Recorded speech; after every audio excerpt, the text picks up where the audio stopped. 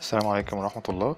النهاردة ان شاء الله هنعرض حل المشكلة بتقابل ناس كتير او بتضايقهم، ان انت يبقى رقم الموبايل بتاعك متسجل مش باسمك عن الترو كولر.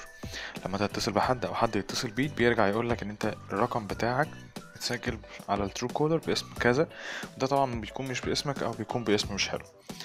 حل القصة ديت او حل المشكلة ديت هو سهل جدا. مبدئيا هتخش على البلاي ستور،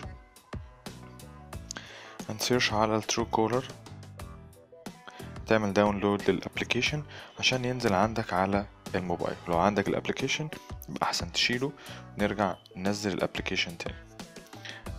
بعد ما تخش على التروكولر اول مرة هتبقى محتاج ان انت تعمل زي ريجستريشن او تسجيل لاول مرة من على التروكولر.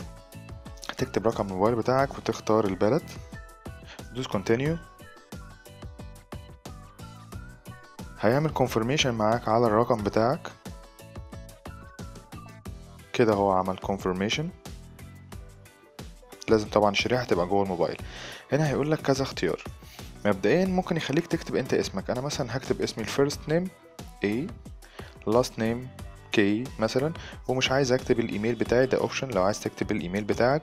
او ممكن تحت شوية هنا تعمل ساين ان او ساين اب بالفيسبوك او الجوجل اكاونت بتاعك. طبعا لو عملت بالفيسبوك اكاونت اسمك اللي على الفيسبوك هو اللي هيبقى موجود لما حد يتصل بيك، وصورتك ممكن تظهر.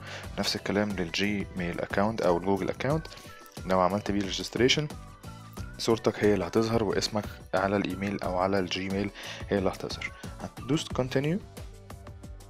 كل ديت instructions بالنسبة للتروكولر، بيقولك هو ممكن يعمل ايه.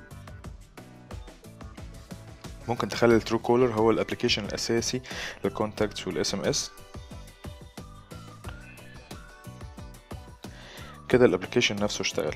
لما هاجي سيرش على الرقم بتاعي هنا، هكتب الرقم بتاعي وسيرش عليه، هيظهر لي هنا الاسم اللي انا عملته على التروكولر.